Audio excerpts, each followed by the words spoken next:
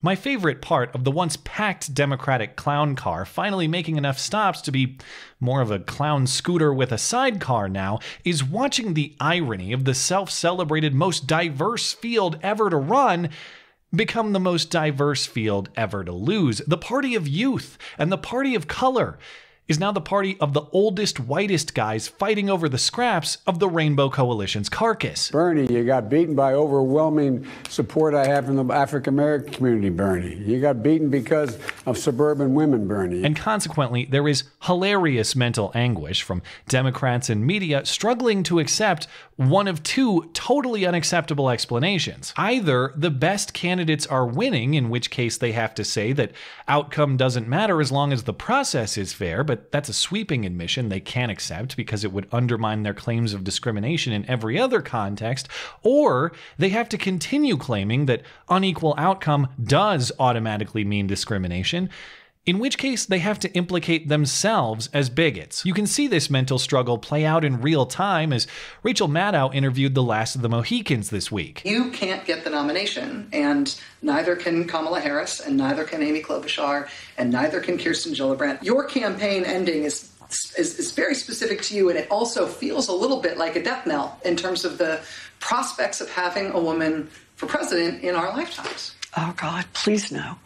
That can't be right. This cannot be the right answer. Notice how Tulsi is just excluded. Shut up, Tulsi. You don't count. Hillary says you're not in the club. But that can't be right. Oh, no, that can't be right. It can't be that Democratic voters are sexist and make it impossible for a Democratic woman to be president. But if they're not sexist, then I have to take personal responsibility for my own hilariously dishonest campaign. Tough call. Unstoppable force meets immovable object, but if one of these has to win out, you can bet it won't be Democrats and media taking personal responsibility. They will throw their own right under that clown scooter way before they'll ever so much as consider their own faults or missteps. We all remember one of the key moments in Hillary's 2016 downfall, maligning half of Trump supporters as the so-called basket of deplorables, accusing people who disagree with her politically of having serious character flaws. You could put half of Trump supporters into what I call the basket of deplorables. The racist, sexist, homophobic, xenophobic,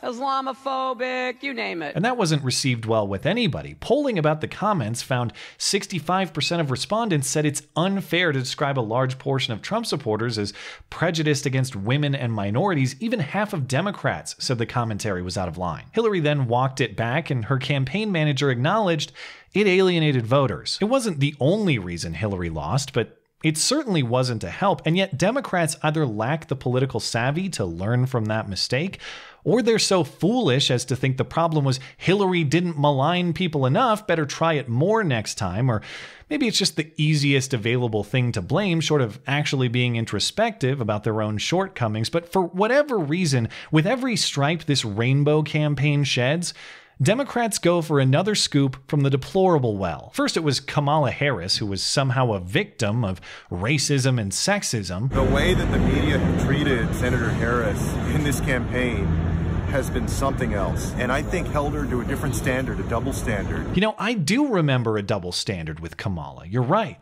A double standard in her favor. The entire reason her campaign ascended is because she was given unlimited debate time to leverage her Indian and Jamaican parents into some sort of unique qualification to grandstand about American slavery reparations. We're going to get to you. Hang on. We're going to get to stage. I would like to speak on the issue of race. And then she had her nice little rise until she got wrecked by the other woman of color who doesn't count for some reason. And then she fell off in the polls because she never put together a good defense for her own prosecutorial record. Not because the people supporting her suddenly became racist and sexist. Although if anyone was actually bad enough to suddenly make people racist and sexist, Kamala's close, but that's not what happened. Cory Booker stuck it out longer despite never having the surge that Kamala did, but he probably stuck it out too long. He was sadly reduced to racial panhandling by email. Hey guys, it's black man Cory Booker here. Please cut me a check on account of me being the only black guy still around. I can't believe that wasn't a compelling pitch. But we all know why. Because Democratic voters are far too racist to see its appeal. Lately, we're hearing of Democratic voters' ingrained homophobia, too. Mayor Pete couldn't carry his Iowa momentum, and homophobia helps explain why.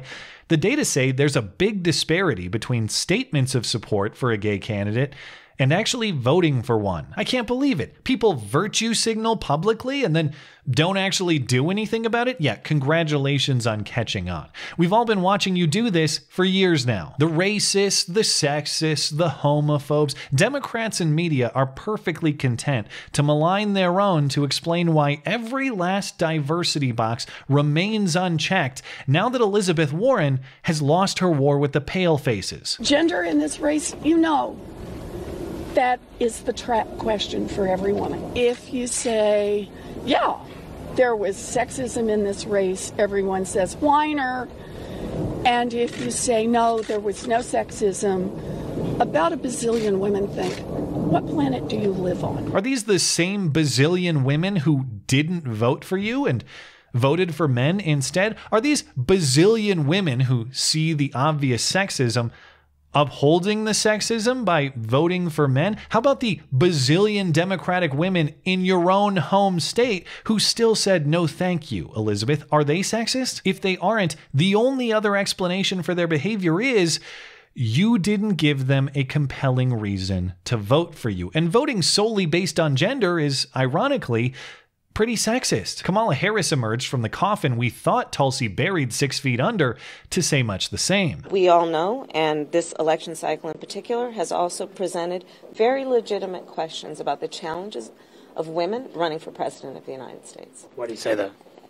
Well, it's obvious. Just look at what's happened. The reality is that there's still a lot of work to be done to make it very clear that women are exceptionally qualified and capable of being the commander-in-chief of the United States of America. Oh, now it's exceptionally qualified, is it? Now it's not that women are equally qualified to hold office and therefore gender should be no consideration. Now it's that women are actually more qualified. So shame on you for not voting Kamala Coochie. If this country generally, and even Democrats specifically, are resistant to putting women in positions of power, then how did these women gain their positions of power in the first place? Nancy Pelosi juggles this question with the added difficulty of keeping her teeth in place. What does Elizabeth Warren's withdrawal from this race say about the willingness of Americans and the Democratic Party to put a woman at the top of the ticket? Well, it's a whole other subject for another day, but you and I do not have time for right now because I have to go to Georgetown and talk about women in power and, and how important that is. But I do think there's a certain element of misogyny that is there. It's misogyny that keeps women out of the White House, says the woman who's currently third in line for the White House on her way to a women's empowerment conference. This is a very oddly and contradictorily, if that's even a word, oddly and contradictorily specific form of misogyny. If we elect women to the House and the Senate and the highest legislative leadership offices within, how is it that we hate women? We apparently hate women only in this one specific way that we won't vote for one for president. And when I say we, I of course mean you, the people who say we have to vote for women, but then don't actually vote for women. And why? For no other reason than the women your party ran have massive flaws as candidates. Elizabeth Warren has never refused an opportunity to lie herself into advancement, no matter how absurd. Kamala Harris laughs about her own blazing and listening to Tupac, which never even happened, but she did lock people in prison for blazing and listening to Tupac, and Amy Klobuchar thinks this is a good selling point. The biggest misconception is that I'm boring, because I'm not. I'm not boring. I once ate a salad with a comb. You know what? Go back to vote for me because vagina. That's actually a more compelling case. At this point, this is a party in serious need of either ideological reconciliation or a total split. They have to decide what matters more, the philosophy that the party supposedly stands for, or the identity of the last person standing. And if it is identity, just go with that. Don't try to juggle both pins. Don't try to humor us by pretending to care about the integrity of the process. Don't even hold a primary at all. If you're just going to second guess voters' decisions and accuse them of prejudice if their choices don't align with yours, just save us all the time and roll out your trans, disabled, lesbian, Muslim, midget, elephantitis suffering nominee of color and demand we all bow before our queen or be labeled a bigot. At least that way you're being honest. Just don't be surprised when, just like last time, we all consider our options and decide, you know what, I guess I'll take being called a bigot. Turns out it's not that bad after all. Thanks as always for listening and for supporting this channel always. Appreciate that thoughtful discussion down below and especially over on Twitter. That is at ML Christiansen. You're always welcome to coming out and chat in my live streams. Those are linked down in the description. Looking forward to it. Goodbye.